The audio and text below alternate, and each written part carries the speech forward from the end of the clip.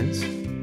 Today we've got another little unboxing. This is a smaller unboxing than I've done in the past. But what you'll see is we're getting the final components together to create a VRC-92, AN/VRC-92. And we'll also show a couple of small Harris items that I picked up along the way.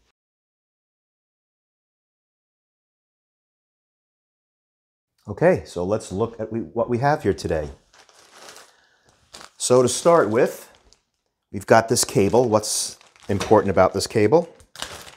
Let's have a look at it.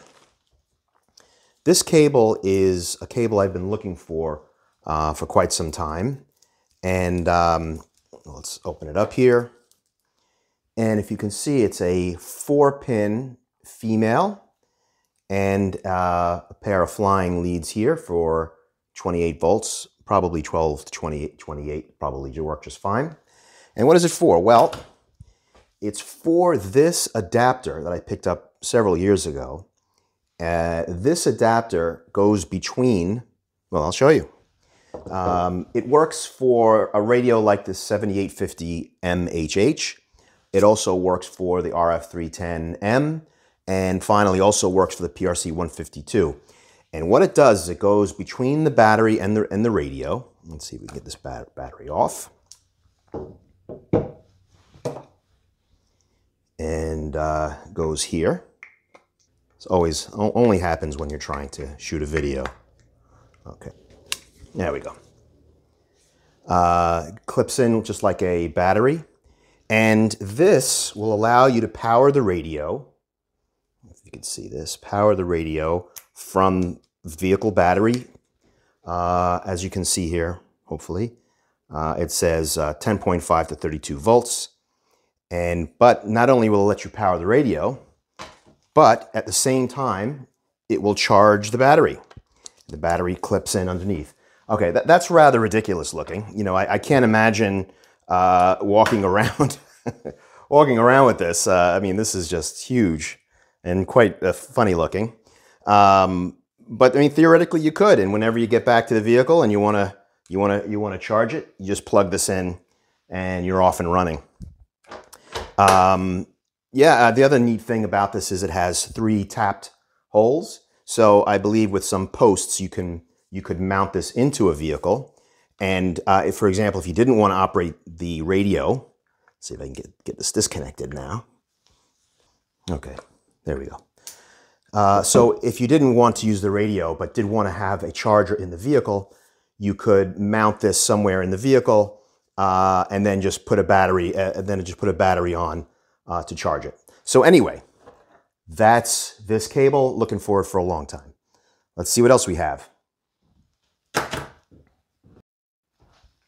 Okay.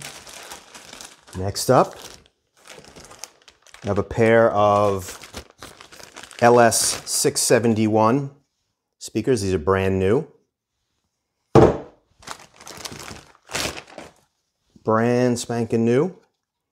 I will endeavor to get this operational with some of my Sincgars stuff and do a video on it.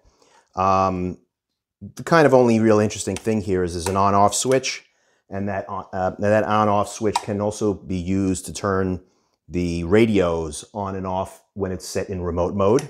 It's one of the ways you can do that. Volume, hand mic, and then connection to the radio.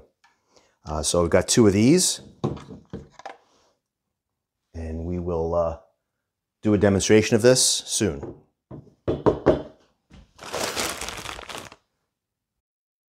Okay, next up. What have we here? Now, these look like batteries, but they're a little different. What's different about them and what are they for? Well, I'll let you read some of the text on there. What this is a, it's called a battery insert. It allows you to use AAA batteries or the I forget what it is, 123 or CR, I'm not sure, but it's a short, sort of fat, maybe kind of like a photo battery. I forget the exact number. Or, I think this is or AAA, 4 AA batteries. Now, what would this be for? Well, it is for the ASIP radios, which are the Sincgars ASIP 1523, B, C, D, E, F, or in this case, the RT-1702E. Why do we use these? The larger radios, the other radios, the 1439, is it? The wide body, older style Sincgars radios have hub battery built into them. On the earlier models, it's in the back. On the later models, like B or later, or E, C, so rather, it's on the front. Not this, but the wider version. But these radios have no hold-up battery. So instead, what you do is you open the battery pack, the battery door, and you install this insert. Let's see if I can, maybe I'll put this down to show it. We install this battery here.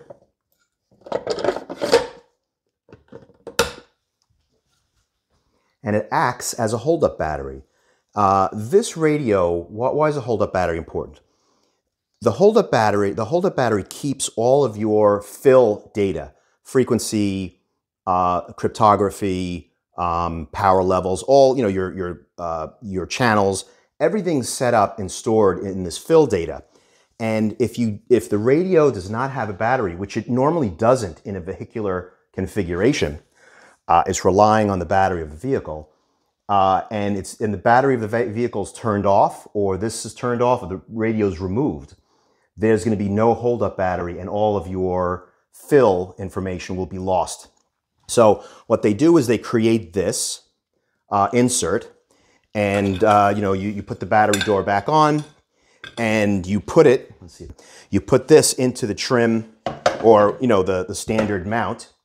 And so now, even if the vehicle loses power or disconnected for some reason, you won't lose your fill. The radio does have a 15-minute super cap. This is super cap's kind of like a very, very large capacitor, which will hold the fill data, but only for about 15 minutes. And so if you want to hold it for longer than that, and your vehicle's going in storage or what have you, you use these battery inserts. So I do plan to use these battery inserts so I don't lose the fill data. Next up. Okay, I have been looking for these for several years, and I've never even found one of them ever on the surplus market. What is it? Let's take a look at one of them. Let's pull one out. What is it? Well, the Harris RF-5912-MP, which is the man-pack version and the NATO version of the VRC-117G. It's the narrow 30 to 2000 megahertz, 30 to 2 gig, 30 megahertz, 2 gig radio. And when it's used in the vehicular configuration with the 50-watt amp, I'll insert some pictures of what I'm talking about here. There's not a good way to lock it in, so it's not stolen. And anytime you've got radios in a vehicle, in this case my Land Rover, which I've got a lot of stuff installed, you really do want to find locks. And what this does is it fits onto the front of the radio. Actually, I think it goes this way. And prevents you from accessing. There's a knob that you unscrew to release the radio. It's kind of like a thumb twister thing. So this goes on, it locks in, you put a padlock through here, and it prevents you from opening up the lock. And also here, I even spent the time at one time trying to model this based on pictures and based on measurements of my amp and mount to see if I could design this in a 3D modeling program and maybe make my own, because I was really getting desperate. I didn't want to have that radio not lockable in the vehicle. But I finally found them and picked up a total of 4 while I was getting them, because who knows when I'll ever see them again next. Okay, I always try to save the best for last. So let's get the big heavy item out of this box.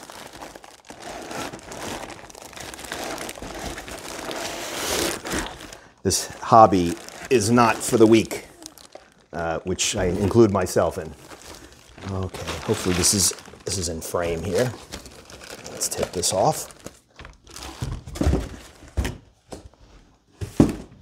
What have we here?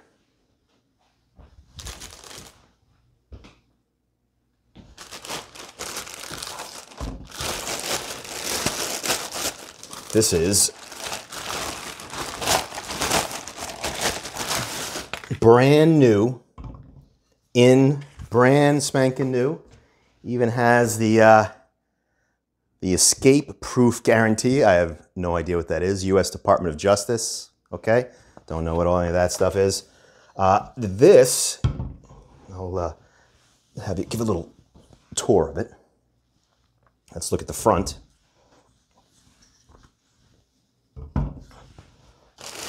Okay, get this stuff out here too. This is a second amplifier, an external amplifier for the Sincgars system. This can be used either with the traditional 7239 wide body VAA, a vehicular amplifier adapter, or in my case, how I'm going to be using it is as a second amplifier to my TRM, the narrow ASIP system. This is quite beautiful. Let's take a look at some of the designations here, if we can see this. Amplifier radio frequency 7238B. This is a fairly standard amplifier used in pretty much all the Sincgars setups. And the mount is what makes it unique, which is the MT6353 mounting base electrical equipment. And let's take a look at how this is going to be used. I also have some mounting hardware with it. So as you might remember from some previous videos where I sort of detailed this TRM mount system with the two ASIP radios, 1702 radios, the story there that you might remember is there is already an amplifier for this 50-watt amplifier, this unit here, same identical one as that. But it's only available for the lower radio. Why is that? Because in this setup, what you see here, I think it's a VRC-91. And that means that there's a long-range radio and a short-range radio. And for example, in a retransmit situation, you might want to have this one up on connected to an antenna up on a hilltop for the long range, and allows the people down in the valley, for example, to communicate back to HQ. And then this one might be for local, the base up on the mountaintop, the people on the mountaintop who don't need high power. And so you can just get away with, 10 watts. I think this is 10 watts, 5 or 10 watts, I forget exactly. But so what is this external amp for? This amp allows you to create I think it's a VRC-92, which means that both radios are high power radios.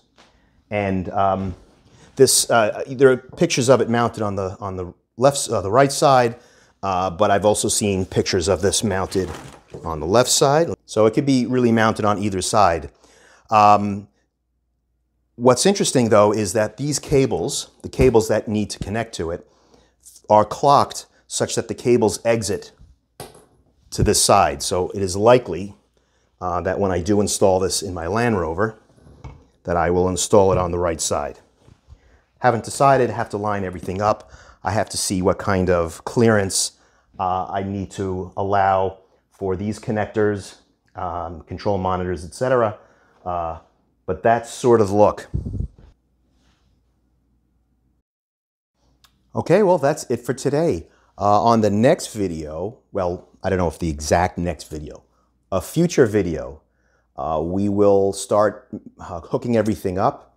We'll get the speakers operational, we'll get the amplifiers operational, and we'll do some testing for power out and basic operation of the system.